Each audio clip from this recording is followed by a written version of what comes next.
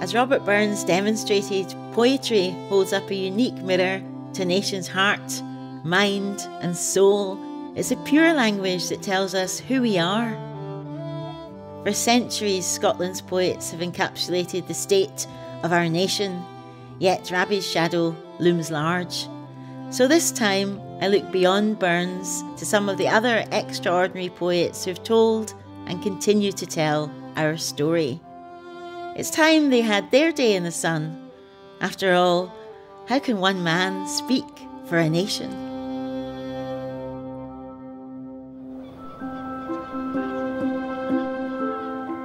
Here we are, in this building of pure poetry, in front of Her Majesty. Good day, ma'am. Ma'am, good day.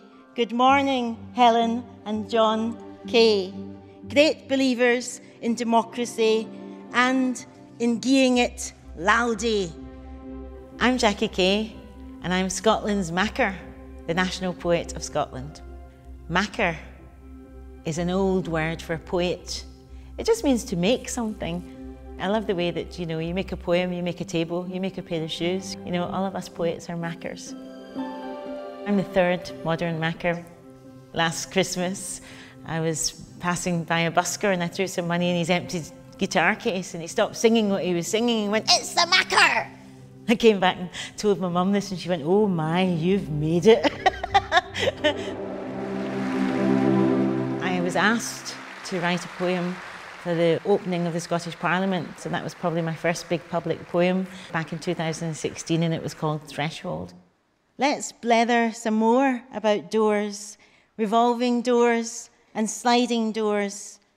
I felt really strongly that I wanted the poem to be a great big welcome at a time when there was lots of xenophobia, racism and toxic attitudes in the air. So I decided to take the notion of door and of being on the thresholds and say, "You're welcome here, we open the door." And this is my country, says the fisherwoman from Jura. Mine too, says the child from Cana and Iona. Mine too, says the Brain family. And mine, says the man from the Polish deli. And mine, said the brave and beautiful Acid Shah. Me too, said the Black Scot and the Red Scot, said William Wallace and Mary Queen of Scots. And mine, said the Syrian refugee. So there was a huge response in the chamber. Even the Queen seemed to clap. Clap quicker.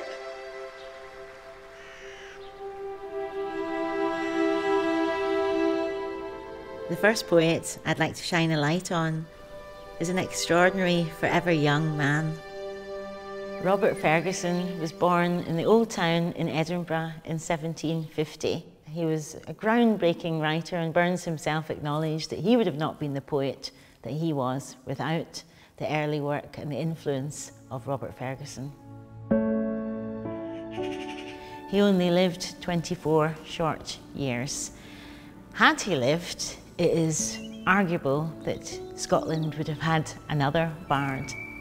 I find it shocking that many people have never even heard of him. Hi, James. Hello, Jackie. Isn't this amazing, this building? It's one of the most beautiful kits I've ever been in. I just love it. It's spacious and bright, and it's of that time in Edinburgh when people were, living through the Enlightenment. So what do you think is the reason that we don't know of Robert Fergusson? Because it was actually the last book I bought my dad, because he was passionately fond of Fergusson and he was always saying, Fergusson was a genius and Burns wouldn't have been Burns, and Fergusson gets no attention. So it was one of his big things. I think he writes in a Scots that is it's quite complex and dense. Burns obviously writes in Scots too, but somehow Burns' Scots is a wee bit more accessible. He's most famous for the sort of 40-odd poems, which are mostly about, the life in Edinburgh on the Edinburgh streets. And they were being published in the weekly magazine, and people were desperate to read the latest Robert Fergusson poem. So his body of work for a man of 24 when he dies is really pretty large. Robert Fergusson was born in 1750. That's only 5 years after the last Jacobite rising. And also it's less than 50 years since the union with England. So Scotland is going through a lot of big changes at this time. And the new town of Edinburgh hasn't been built yet. His father died when he was 17. So at the age of 17, he starts working as a clerk. And he does that for most of the rest of his very short life. The poem I'm going to read is called Braid Claith. And the message of the poem at one level seems really simple. It's basically saying, if you want to get on in life, get yourself a good suit of clothes. Yeah. But it's much, much more subtle than that, because in fact he's saying, hold on a minute, if you dress yourself up, folk won't see some of your failings and faults. Ye, who are fain to hear your name wrote in the bonny book of fame, let merit nae pretension claim to laurel wreath, but hap ye weel baith back and wame in good braid claith.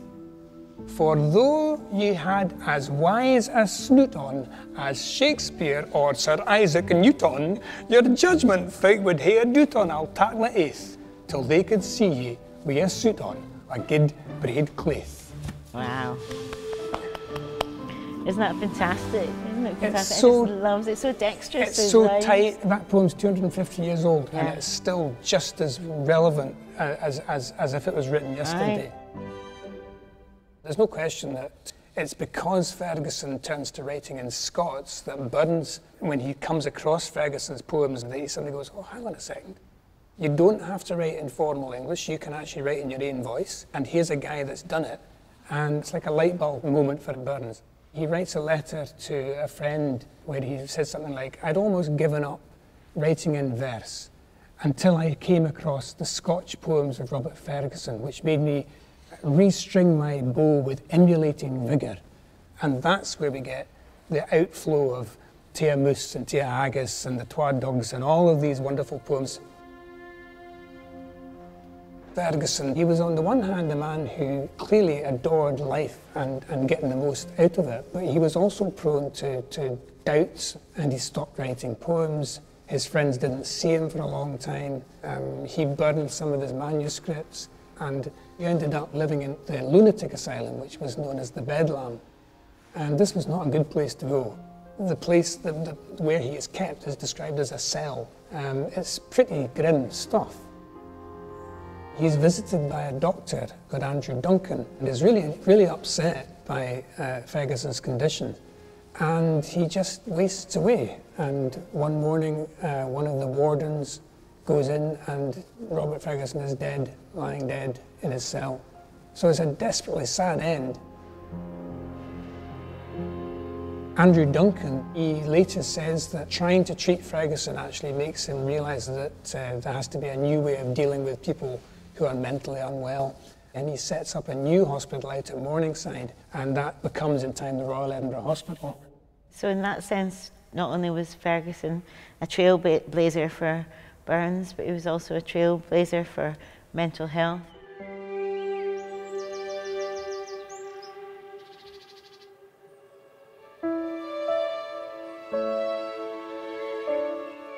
When Fergusson was first buried here, it was in an unmarked grave. He was a pauper. And when Burns came to Edinburgh, he decided that a stone should be erected to Fergusson's memory, and this is it. The stone fell into some disrepair over the years, and it was towards the end of the 19th century that Robert Louis Stevenson decided that he would want the stone to be repaired and restored, and is by him rededicated to the memory of Robert Fergusson as the gift of one Edinburgh lad to another. Isn't that lovely? For each century, practically, you've got a different part of the story. You know, all roads lead back to him, and he's the source, as it were. There's a wonderful statue just sitting outside this kirkyard. It's by a sculptor called David Annand. There he is, heading down the Cannon Gate towards the Parliament. You're striding down the Cannon Gate, brand new, and looking like you've never been awa. Were never found curled deed upon the straw in Bedlam's cells. You're 24 and fou, no claret fou, but o' yoursel and life. Rat rhymes and habbies rattling through your head, a book in hand and hundreds more to read. The world is yours, at least as far as Fife. You'd ken and yet you wouldn't ken your tune. Some gains you'd praise, some losses you'd lament, sae muckle change, sae muckle aye the same. Auld Ricky's still as braw beneath the moon, and now we even hae our Parliament. Come hame like you, Rob Fergusson, come hame.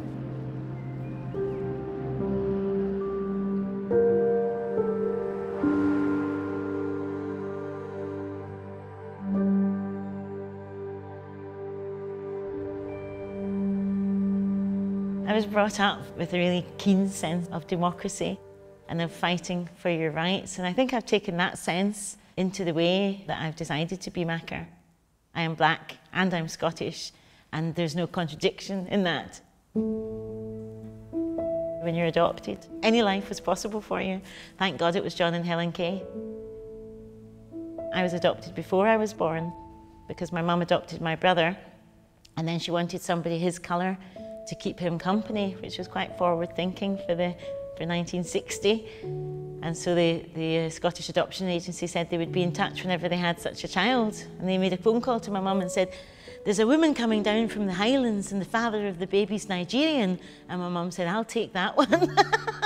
So she didn't know if I'd be a boy or a girl or healthy or well.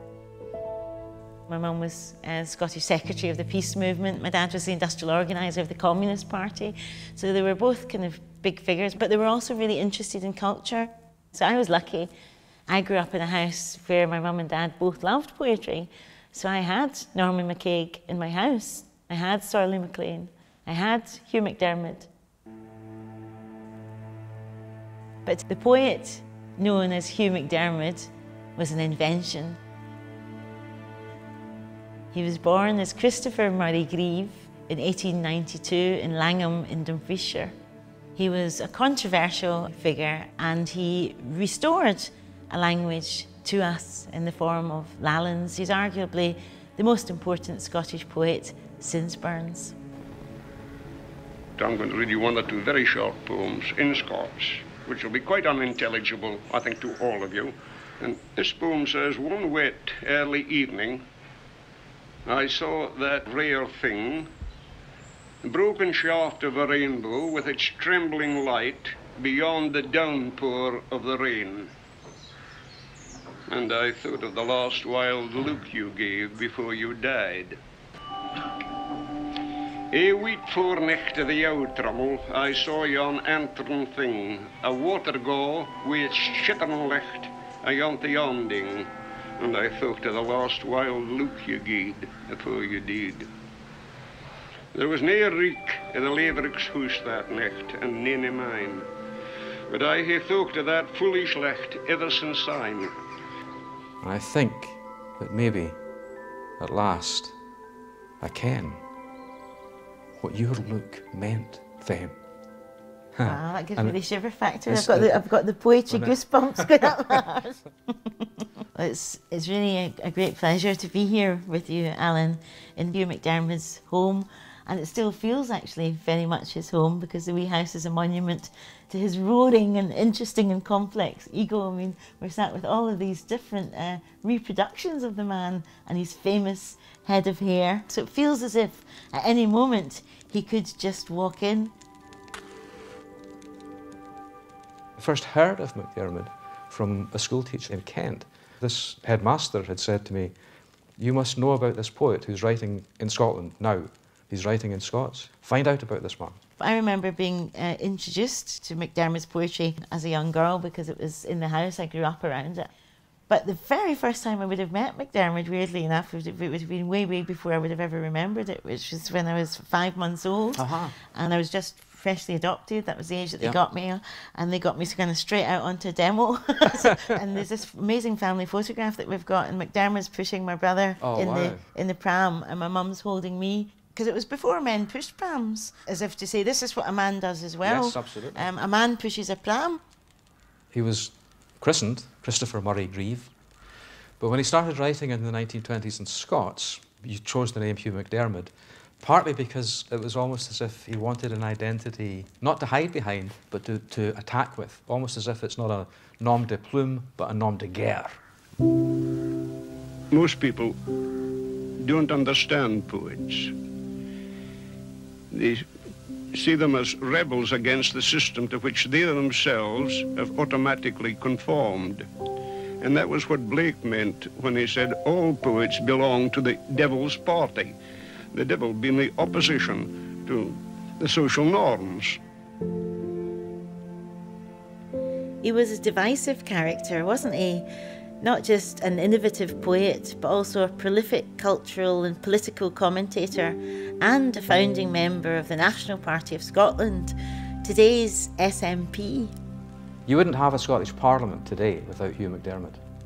You would have no understanding of what independence actually means for Scotland without Hugh MacDermid.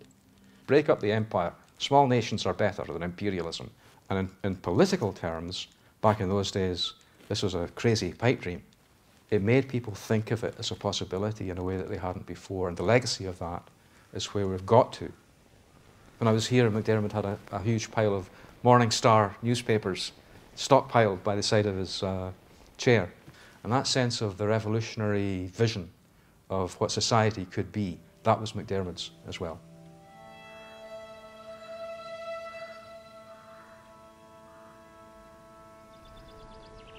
I'll hae nae halfway hoose, but I be where extremes meet. It's the only way I ken to dodge the cursed conceit o' being richt that damns the vast majority of men.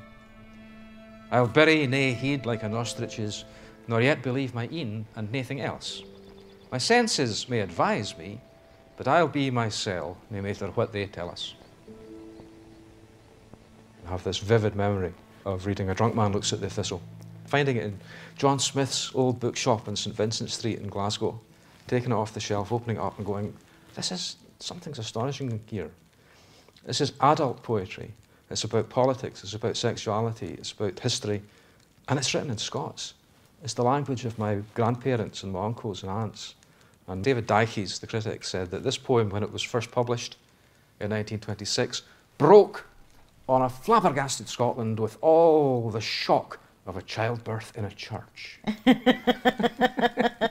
He had a good turn of phrase. And in A Drunk Man Looks at the Thistle, there's a real critique, really, of a certain kind of Scottishness, the kind of shortbread tin, the man in the kilt, the hook-eye, the new. And he felt as if the real message, if you like, in Burns's poetry had been distorted, if you like. He detested what he called the Burns cult. But what he's saying is we need to rethink Scotland in its entirety. And it's not one thing. It's not the little caricature, Harry Lauder type image. It's a multifaceted identity. He had a very, very different vision of Scotland and created his whole language that he called Lallans. Why did he call the language Lallans? Lallans is simply the word lowlands. He grows up in a lowlands community where Scots was a currency. So he's drawing on an older source of spoken Scots, sung Scots, and there was a whole sense of the confidence that could be built from the language that people spoke. He revolutionised Scottish poetry and what poetry and literature could do. And let this lesson be to be yourselves. You needna fash gin it's to be aught else. To be yourselves, and to make that worth being. Nae harder job to mortals has been gain.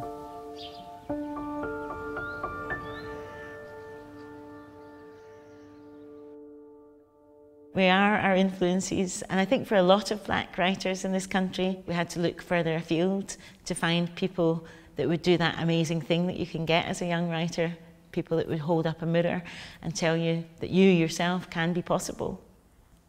I started to read African-American writers, and then I came across the work of Audre Lorde, and it was an astonishing experience. She was one of the few openly black lesbian writers. And I remember at the time I went through this period of being radically black, and I was fed up at the kind of passive racism that I received all of the time. I told her I was annoyed with Scotland, the whole country. And she said to me, you know, Jackie, you can be black and Scottish. You don't have to choose. And that was one of those electrifying moments in your life where I thought, oh my God. And so that was liberating. Thank you, Audrey. So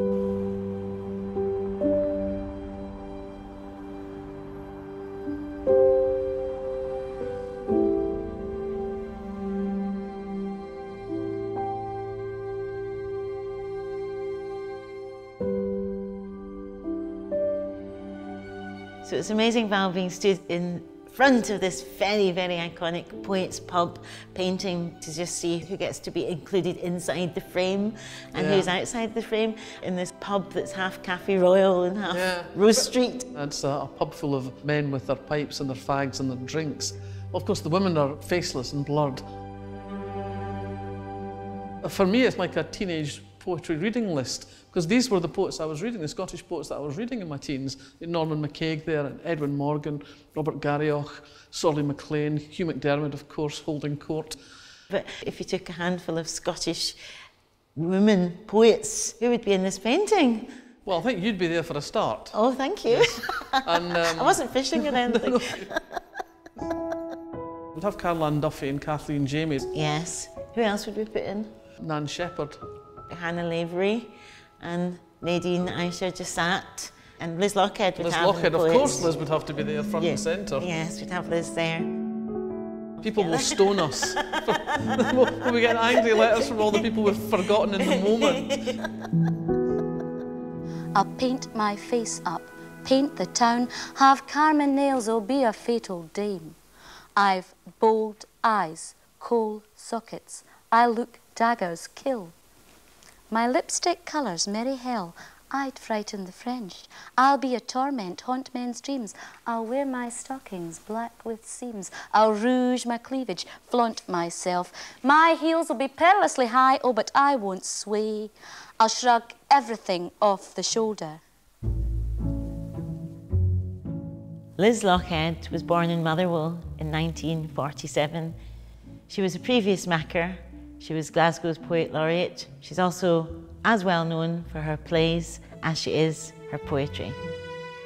She burst onto the poetry scene in the 1970s with a really groundbreaking and influential book, Memo for Spring, changing the lives of many different women Scottish writers who followed, including Ali Smith, Janice Galloway, Val McDermid, and me. Here was a woman's voice that we hadn't heard from before in this very, very male-dominated poetry scene. I'll be a bad lot. I've a brass neck. There is mayhem in my smile. Even the way that she read and her rhythms really influenced what I felt I was able to do with my own poems. The rhythms I use are not metre. Metre is rhythm made regular and done to a pattern. Modern poetry is more often about trusting rhythm. Men talk, women chatter, women gossip, women play it. Men talk, men talk, men talk.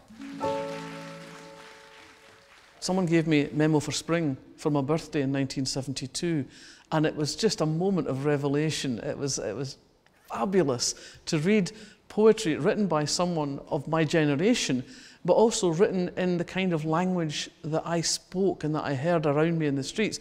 I'd never thought of it before, that you could write in that way, that you could encompass that world of essentially working class life. And it was transforming. It made possible for me to write some of the things that I write in the way that I write them. That wee book which you've got in your hands sold 5,000 copies. It was just kind of phenomenal, and she seems such a contrast to these older men, mainly. If you think back to the other poetry books that were about at the time, they were all either an abstract cover or, a line drawing of a boat or something like that. Yeah. And that was arresting. I know. She's beautiful. I know.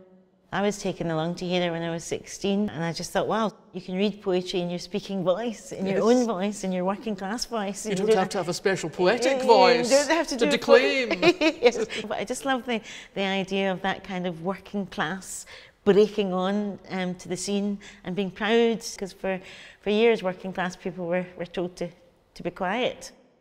Your mother, a machine that shat out siblings. Listen, everybody's mother was the original Frigidaire ice queen, clunking out the hard stuff in nuggets, mirror slivers and ice splinters that'd stick in your heart.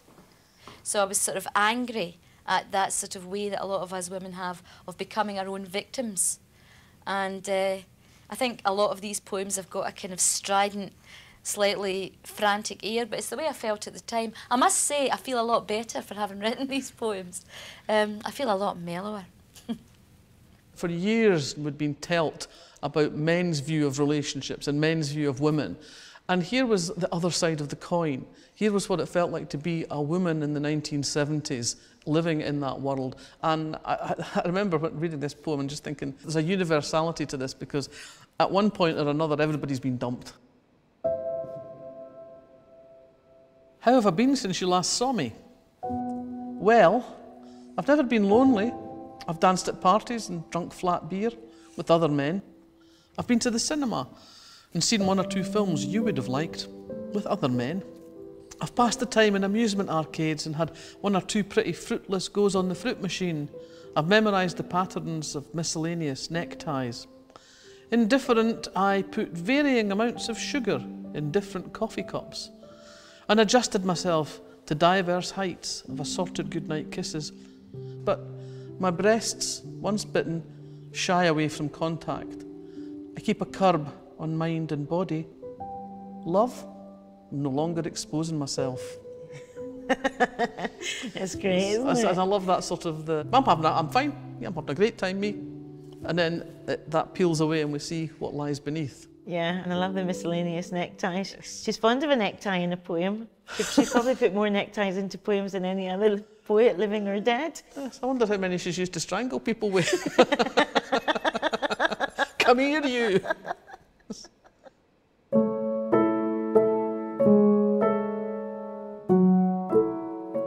Another poet you'd like to talk about is Violet Jacob. What is it about her work that speaks to you? Violet Jacob, although she was very much from a posh background, the voices she chose to represent were the voices of working people, of poor people, of people in exile. She grew up in Angus, in the big house. But then when she got married, she went off with her husband, because that's what you did, you followed your husband. And he was in the army, and so she went to India and South Africa and Egypt. And actually, she produced a pamphlet of poems when she was living in Cairo. And the military were apparently very suspicious of this because it was written in Scots dialect. And that wasn't what, you know, the wives of officers did. And you also, for her, you get a completely different side of the story to, say, a poet like Burns, because her experience, and women's experience generally, of being left pregnant by men is very, very different. Yeah, her grandmother was illegitimate, and I think that must have fed into her understanding of the world, because she's got a poem called The End of It, which is, if you like, a riposte to Burns loving them and leaving them, and his tradition of getting women pregnant and then disappearing over a distant horizon. The End of It is a poem from the woman's perspective of what's going to happen when her family find out, what's going to happen to the rest of her life. Well, that's basically it over.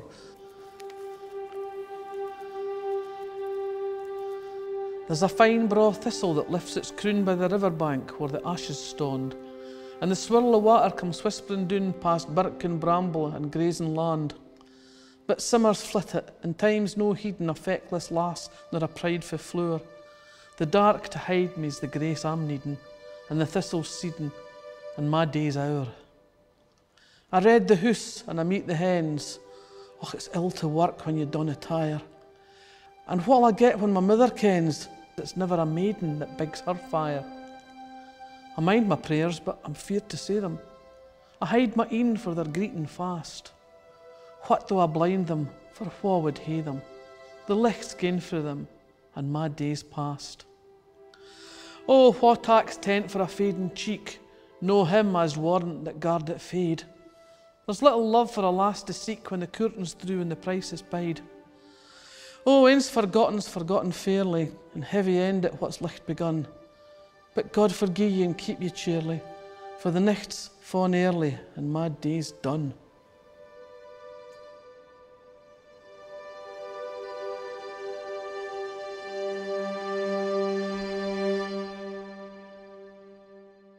As a young girl growing up in Bishopbriggs in Glasgow, I felt quite isolated, and writing was my companion.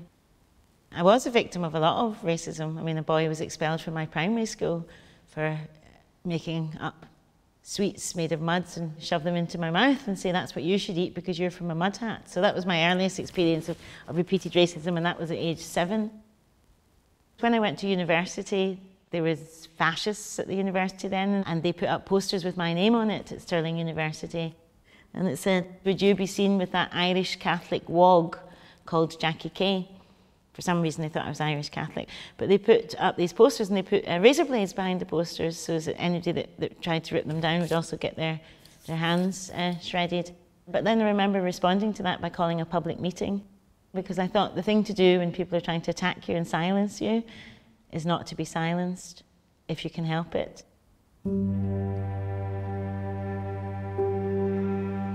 In my country, walking by the waters, down where an honest river shakes hands with the sea, a woman passed round me in a slow, watchful circle, as if I were a superstition or the worst dregs of her imagination.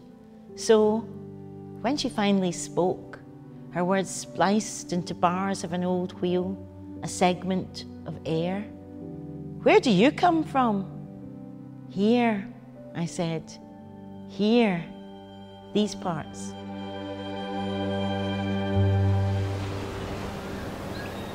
I think that if you live in a country that you feel you belong to and that you love, and then people ask you where you're from all the time and treat that country as if it doesn't belong to you, then it's deeply hurtful.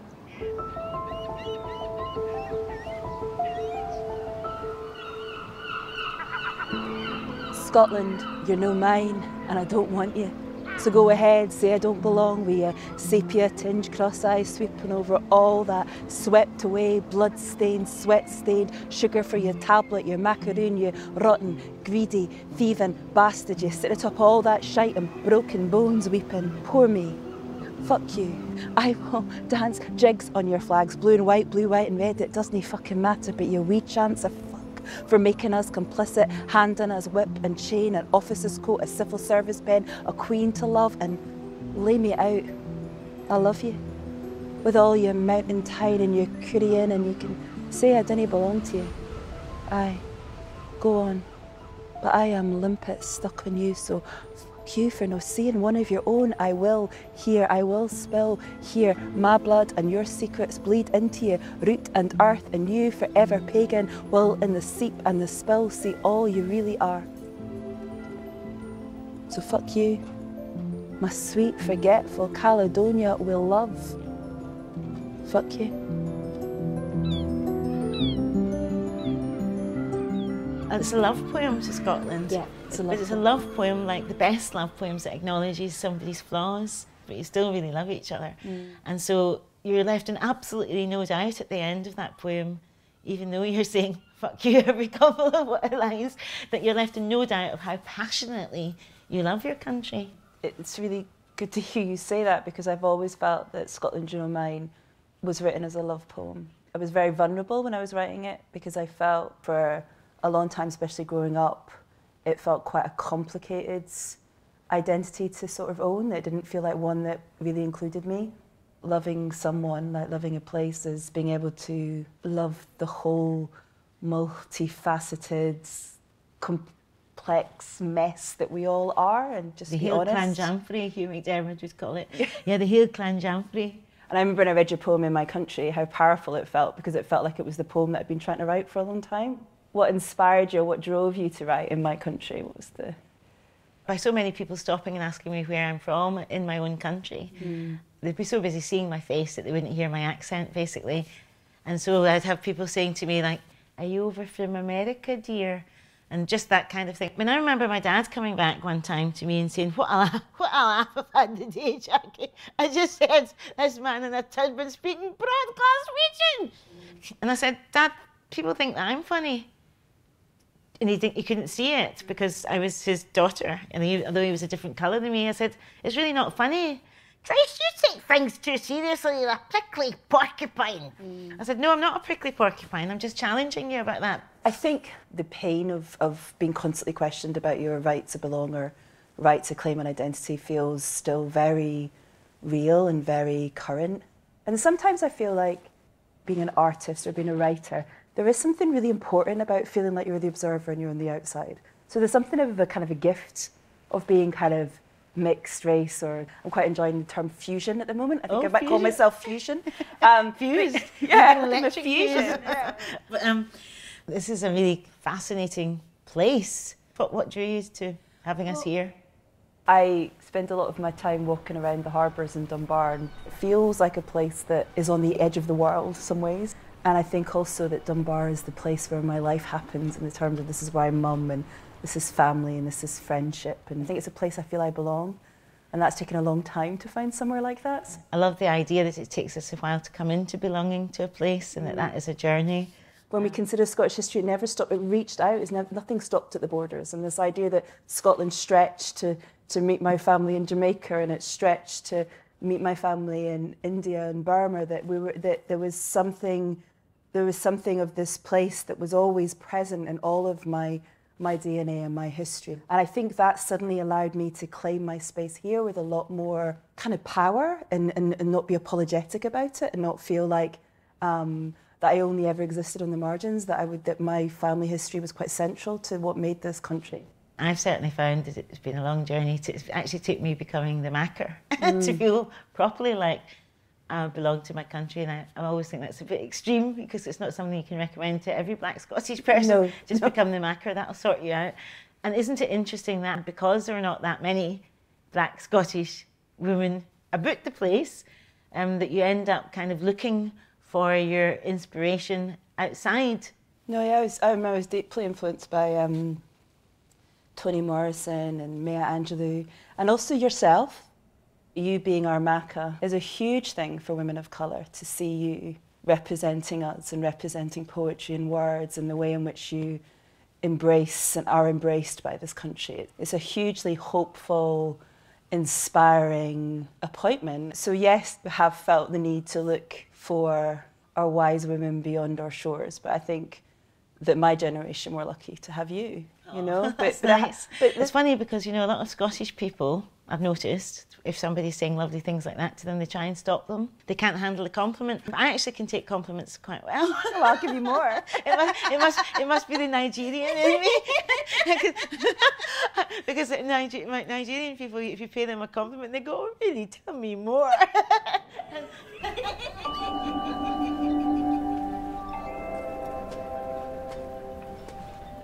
I think that poetry is always in search of the truth. Not necessarily the actual truth, but the imaginative truth. And every poet that I know whose work I admire are all looking for some kind of true voice. Pioneers don't just live in their own time, they speak to the times ahead of them.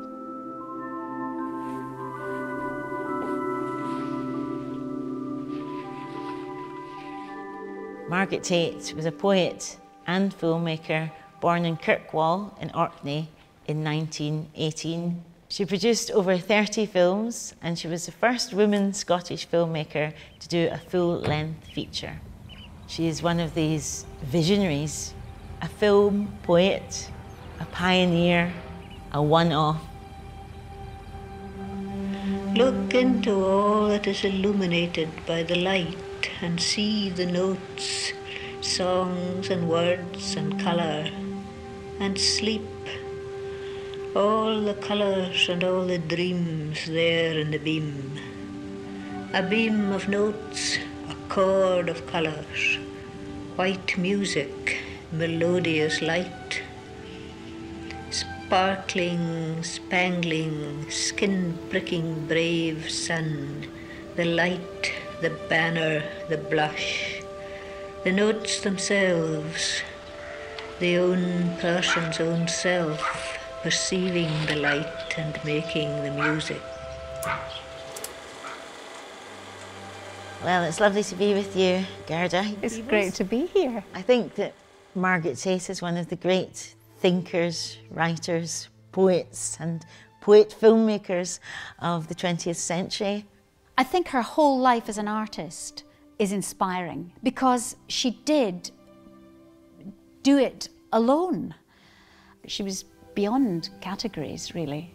Yeah, and that's fascinating because I think she is somebody, Margaret Tait, whose work you need to look at as a whole, because she saw films as a kind of poetry and poetry as a kind of a film. She called them film poems. Exactly.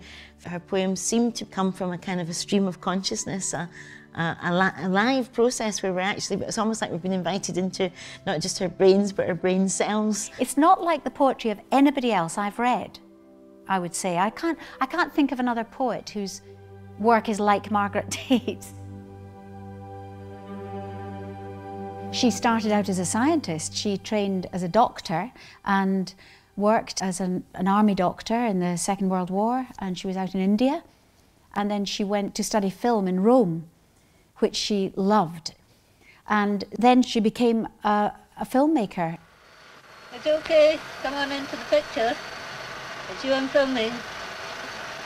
I like to introduce the atmosphere of somebody being there behind the camera as well as in front of the camera. I'm just using the camera in a way as a sort of extension of myself. I think with Margaret, what you're seeing often in her work is an actual process. She was profoundly experimental as a filmmaker and as a poet, I would say. And she was the first Scottish woman to direct a feature-length film with her debut Blue, Black, Permanent, which you starred in. This is where my mother died. When I read the script, I knew straight away that I wanted to play the character of Greta, who is the poet. You look a bit like Margaret Tait, innit? Even the name's quite similar to I your know, name. I know. In her writing, you can see motifs that appear in her films and her poetry, so you can see these things coming up again and again. I love one called Storms. In Storms, it's like the scene from Blue, Black, Permanent. I wished for a storm to test my strength against. I cried for the gale force wind, for electric explosions, for sheets of rain. I looked to the motionless wisps of cloud, to the serene blue of the sky, and wished them transformed. I wished to be battered and to emerge triumphant. I love the beating heat of the uncovered sun and the magic stillness of a wet evening after rain, and a calm of the sea which makes it look like heavy, melted, deep-coloured stuff. I think she's an innovator. I think her poetry is very different. There's something quite stark about it. It's sometimes very objective, just stating facts. There's the scientist's eye.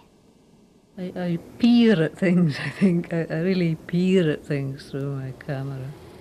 I frame it for myself through the viewfinder and see it differently, you see. You peer at it more closely, I think. Do you think that she actually knew her own worth? I think she did, because she was so single-minded and determined. I don't think she was by nature a collaborator. She was very much a soloist. The minute there was a whiff of the establishment getting involved in her work, she backed right off.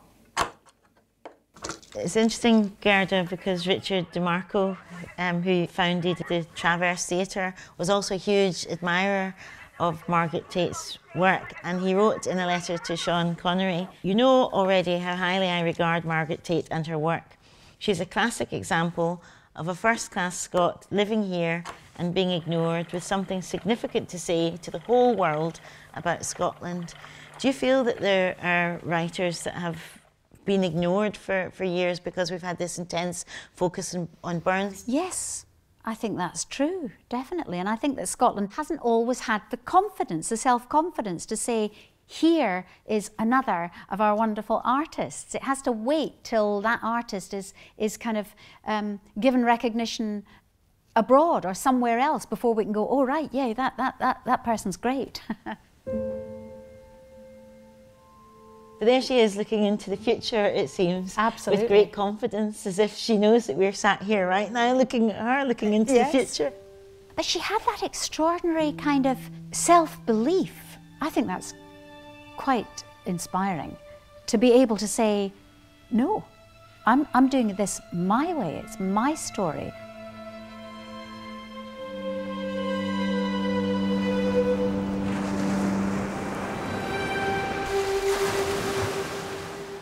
Scotland takes poetry seriously.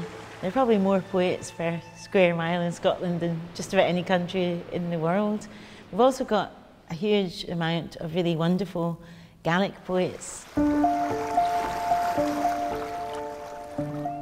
For a small country, we really punch above our weight. Het me laich lie had tot, het me laich jesh moedig lozen.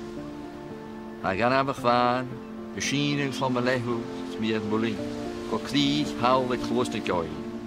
Zeg die een gavel, go lassen het neuning raan. Uiting, han ik het ook geglazen.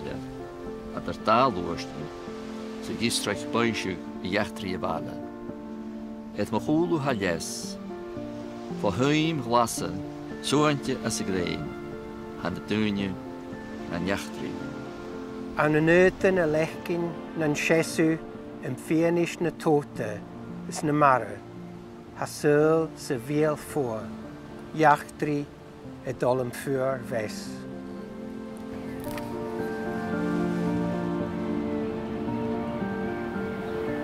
Bosta Beach is one of the most beautiful beaches in the Hebrides, and that is saying something.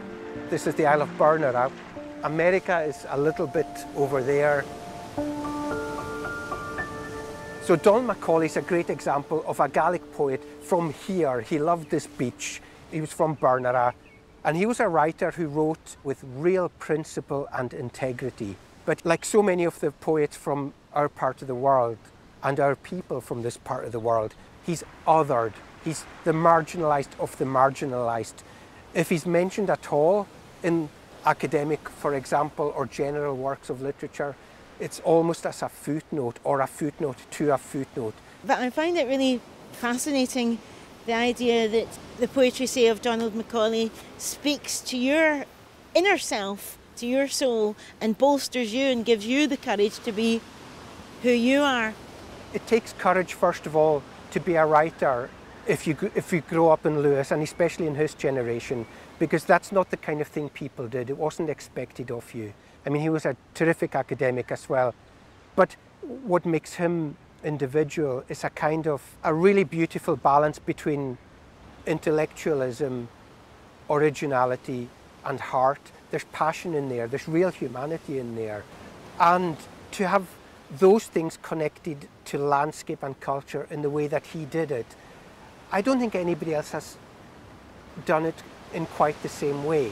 And who are the poets that you think are unsung heroes from this part of the world, from the Hebrides? All of them are unsung heroes, but unsung is a good word to use, because traditionally poems were sung to help with usually quite rhythmical daily tasks, like rowing boats. There were rowing songs, walking songs, that's W-A-U-L-K, walking the Tweed. The women would walk the Tweed and sing to lighten the workload, and they have a certain rhythm. And the songs that they sung were poems, quite often relating to local events or local characters, and it made the task both communal and enjoyable. Those kind of walking songs remind me of the African-American tradition of work songs that slaves would sing in the fields, and then there would be work songs, and there would be songs that would be passed down and down and down, and then transfer into blues, and then that would become into jazz, and Gaelic's the same in that way. I think that's a really good analogy, because Donald Macaulay for me would be the equivalent of a phenomenal jazz singer that not everybody knows about, but all the jazz singers would rate as the jazz singer. Ian Crichton Smith said that Lewis is a question mark that follows me around at the back of my mind. Lewis was with him wherever he went in the world. It gave me the confidence to think that I could be a writer, and that all the things that I needed were here around me, elementally, but also the intangible aspects of community. These are all here. They're there in the best writing of Donald Macaulay, of Ian Crichton Smith, all the great poets, Anne Frater. It's all within their writing. It's intrinsically connected to here. We would all be entirely different writers if we weren't from here and didn't have that connection with the place.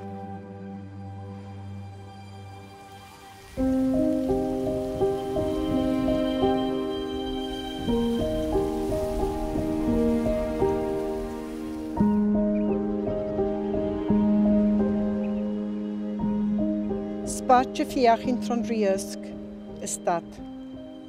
Friavich en frug had joltig en jarig, giarske mig en harasker. Friavichen e kiel geel agus gaul, crynioch agus lochlanoch, stad konlag shies chun a churan. Loroch gach bone a chosich na moonchich, kjol gach kanan a kjol rys a gei, blas gach kria e kjauler tro echtri, siganich a guhich heen, a luskes.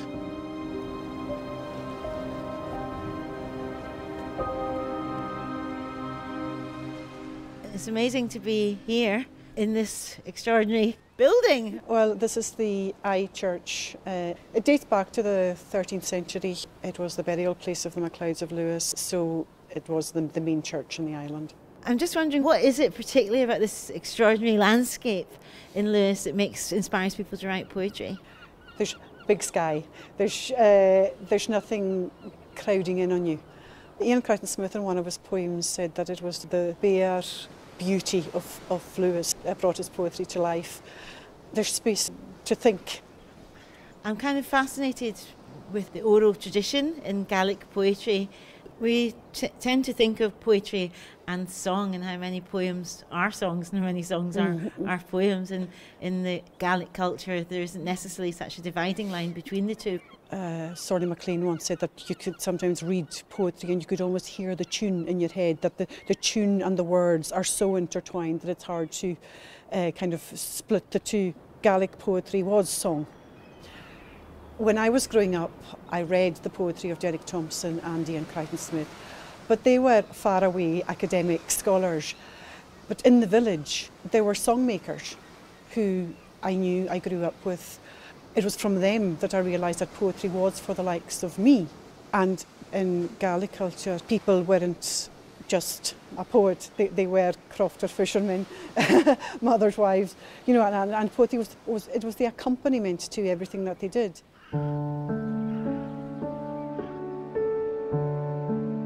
I think what's still very much alive and well in the Gaelic community is that people all over are still composing, and it is very much part of the culture.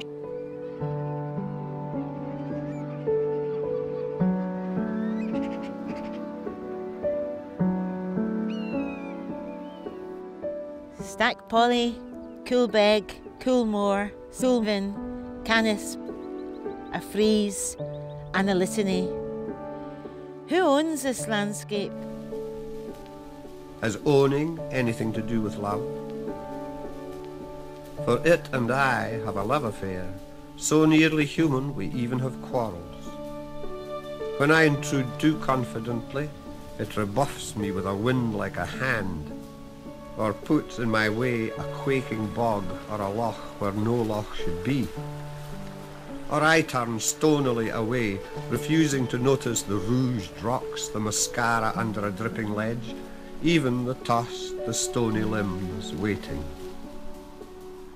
I can't pretend it gets sick for me in my absence, though I get sick for it. Who owns this landscape? The millionaire who bought it, or the poacher staggering downhill in the early morning with a deer on his back?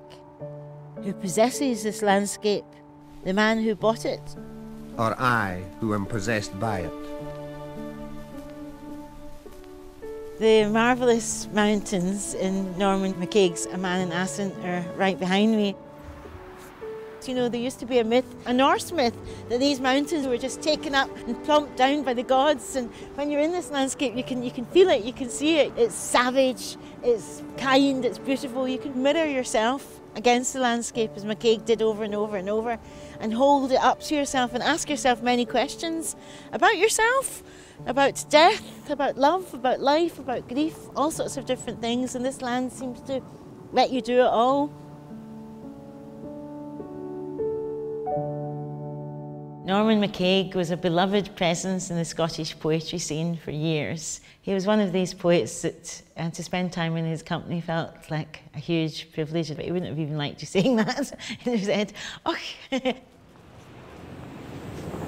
He was born in Edinburgh in 1910, and he loved Edinburgh, but you'd probably say his heart was in the Highlands, and he would return again and again to a place called Assynt that was really, probably represented the core of him. He actually felt as if in his poems, the land was a kind of a character. Landscape to me is my substitute for religion and politics and such trifles. I know when I'm in a landscape, especially a wildish one, I feel extraordinarily at home.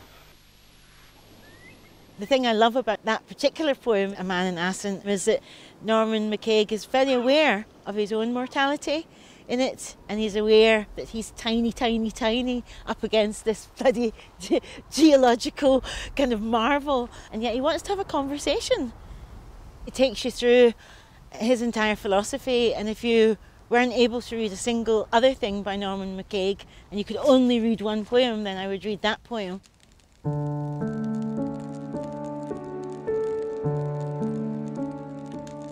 My dad was a huge fan of Norman MacCaig, and a couple of days before my dad died, I went to visit him in hospital, and he quoted MacCaig's poem, and my dad went, aye, that's right, who owns this landscape? And does owning it have anything to do with love? And so it seems extraordinary to me that the last time that I saw my dad in this world, he was talking about Norman MacCaig and his poetry. But it's the idea that even the dead own the landscape, and that even the dead are part of it. And that's a really comforting thought. It just made me think again, as if I didn't know already, just what a huge part poetry plays in our lives. That there it is, you know, at the beginning of your life, hopefully, and there it is at the end of your life.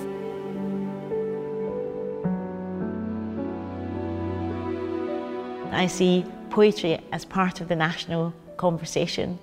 Poetry should be part of the blethering about who we are and what we want to do with our lives. It shouldn't be something that's away off in the corner and that nobody understands. I really believe that poetry holds up a mirror to a nation's heart and soul. Poetry is the language of being human.